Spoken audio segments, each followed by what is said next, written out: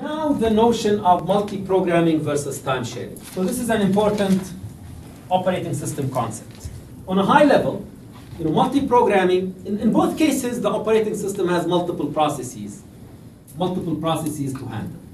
In a multi-programming system, the operating system is going to give the CPU to one process, and it will wait until that process requests I/O, or has to go in the waiting state for other reasons. We will see other reasons for going into the waiting state later. But for now, the only reason that we have covered for going into the waiting state is requesting I/O.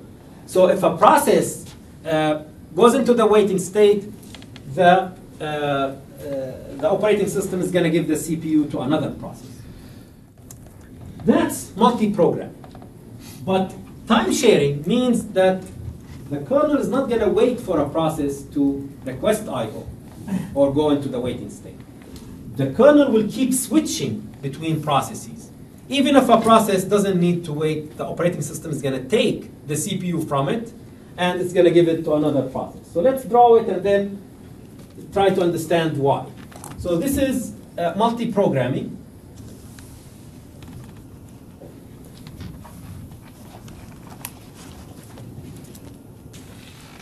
And this is time sharing.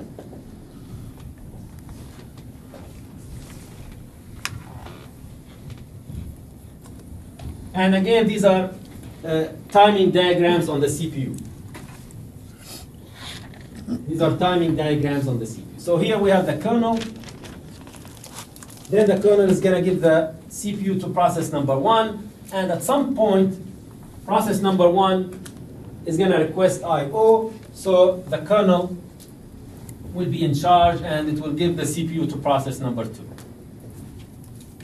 But with time sharing, we have the kernel, then P1, and the kernel is not going to wait for P1 to request I/O. It's going to, at some point, it's going to take the CPU from P1 and give it to P2. Then the kernel is going to get the CPU again and possibly give it to P1 or P3 or some other process.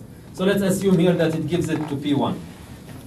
Just as an example, right? So don't understand, don't think that time sharing is alternating two processes. This is just one example. Time sharing is switching between processes, and you may have many processes, and we don't know in which process gets the CPU next. Like I said, which process gets the CPU next is a scheduling decision. Okay, and then kernel, then P2, and so forth. Now, the question is, why would the operating system do this? Why would it keep switching like this? Yes?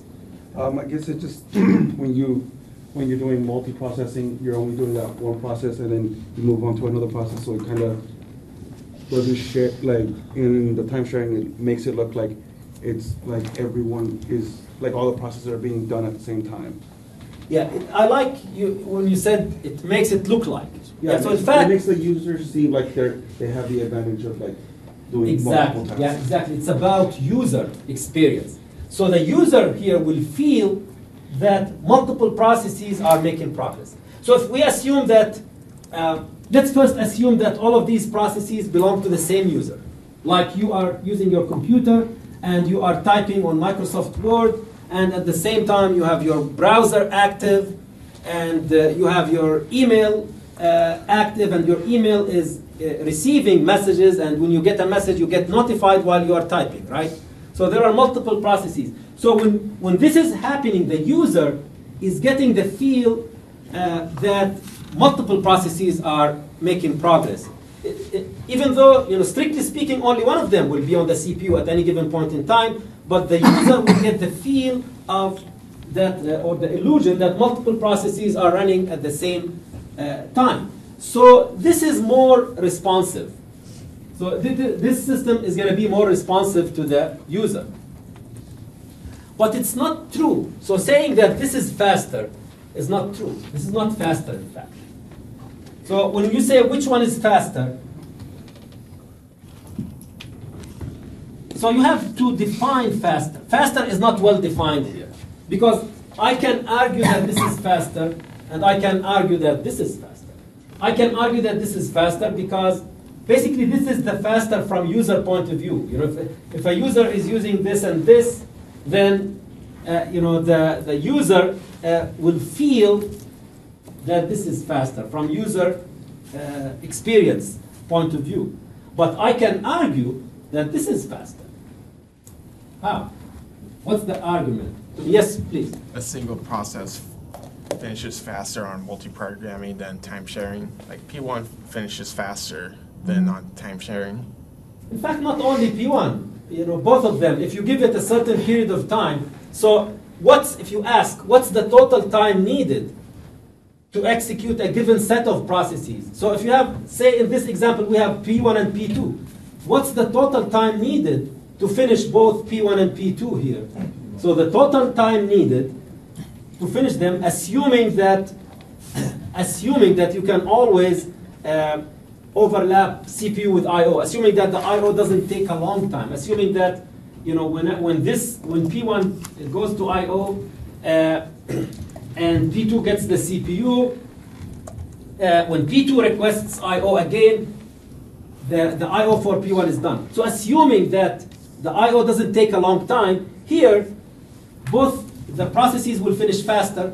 Why? Because we have spent less time in the kernel.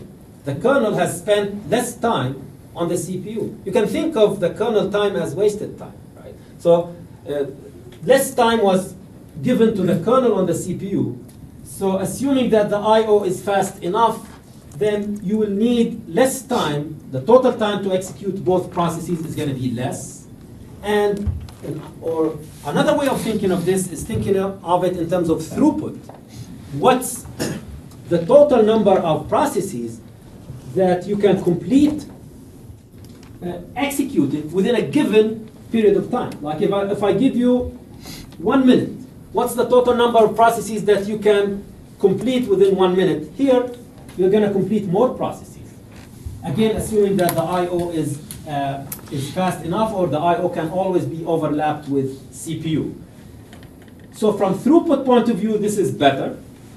From user responsiveness point of view, this is better. So that's why I think the word faster here is not well defined. This is better throughput. This is better user responsiveness, or better system responsiveness from user point of view. So what would the user experience be like on multiprogramming? So with time sharing, we get to have like an interactive experience. We get to... So this is definitely less interactive. And if this process does not request the I/O for a long time, then the user will feel that it's slow, that the system is slow. Okay. So now the big question is,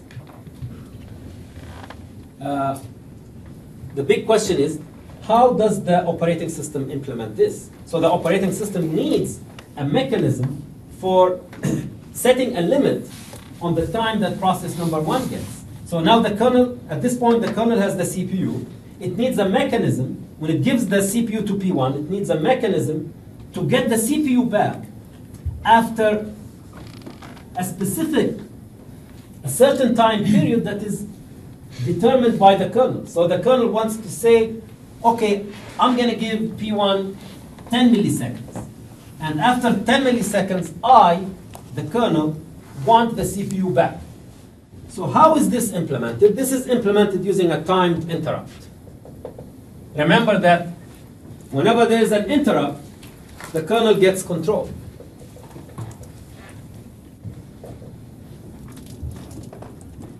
So the kernel is going to set up a timed interrupt, an interrupt that gets triggered after a certain period of time that is determined by the kernel. So the kernel is going to set a certain counter.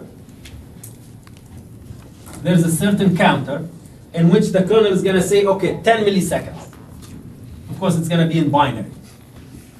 So it's going to put 10 milliseconds, and then that counter will get decremented with the system clock. So whenever the clock ticks, that amount of time, that period is going to be decremented from what's in the counter, and then eventually that counter will reach 0. So when the counter reaches 0, an interrupt will get generated, and when that interrupt gets generated, the CPU is in control again. So this is extremely important, right? Otherwise, the kernel will not have control. This is a very important mechanism that will keep the kernel in control, and it will allow the kernel to determine how much time each process spends on the CPU. And obviously, this ability to set up this timed interrupt or setting the value of this counter, obviously this privilege should be given only to the kernel. Right? It shouldn't, a user process should not be allowed to touch that timed interrupt. Right? And that's why this requires hardware support by supporting dual mode of operation. So the hardware must distinguish between the kernel, must have a way of distinguishing, or needs to have a way of distinguishing between the kernel and the user process. And that requires hardware support. And this is implemented using the dual mode. The dual mode feature, dual mode hardware feature, that is implemented by a mode bit. So there is a certain bit that indicates whether we are in kernel mode or in user mode.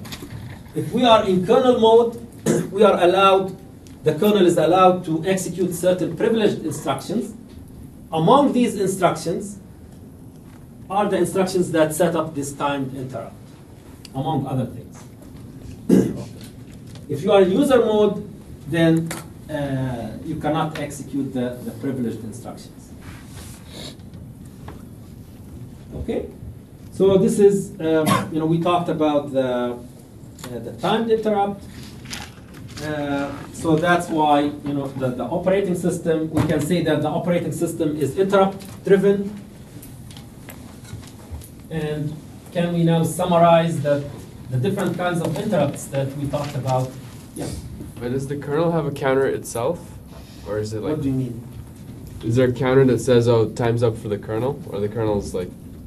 Like I said, the kernel is always, the kernel will get the CPU first, and assuming that there are no processes, no user processes, the kernel will keep the CPU forever. Okay. Right? So it's so you can think of it as, by default, the kernel has the CPU, but in a real system there are many processes that are requesting the CPU. So it's the kernel, decides which process gets the CPU and for how long. But if there are no processes, the kernel, in theory, will keep the CPU. It can keep it forever. So what are the 4 different kinds of interrupts that we have mentioned? Exceptions. Okay, so exceptions. 1. We have mentioned 4 different kinds of interrupts, right? Okay? Well, exceptions or traps, same thing. Well, exceptions when something wrong happens, right? When a process performs an invalid operation. That's what we mean. I/O interruption. Okay, I/O? Interruption. Okay, so it's the I/O completion. When an I/O request is completed. So that's number 2. Number 3? Time interrupt? Yeah, the time interrupt that we have just described. What's the 4th one? Like process completion? Like process completion? Process completion? Well, that's in fact a special case of a more general kind of interrupt that we mentioned earlier in this lecture. So what is missing? When new process comes, like when new process starts or something. Request resources. System call? Oh, yeah, system call, exactly. A system call. And system calls can be made for many different reasons, including the normal termination of a process. When a process is completely done, it's going to perform a system call like the exit. This is a system call, so it's just telling the operating system I'm done. Okay. Okay. In fact, oh no, it's that's good. So we still have a.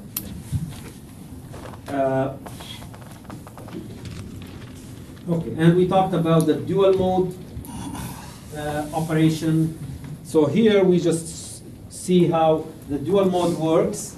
So we have a user process that is executing in user mode. When it makes a system call, the mode bit is changed to 0 to indicate kernel mode. Now the kernel is executing. When the kernel is done, it's going to set the mode bit back to 1. So basically, whenever the kernel gives the CPU to a process, it must set the mode bit to 1 to indicate that it's the user that is running on the system, so that the hardware does not allow a user process, and this is the key idea, the user does not allow a user process to execute privileged instructions.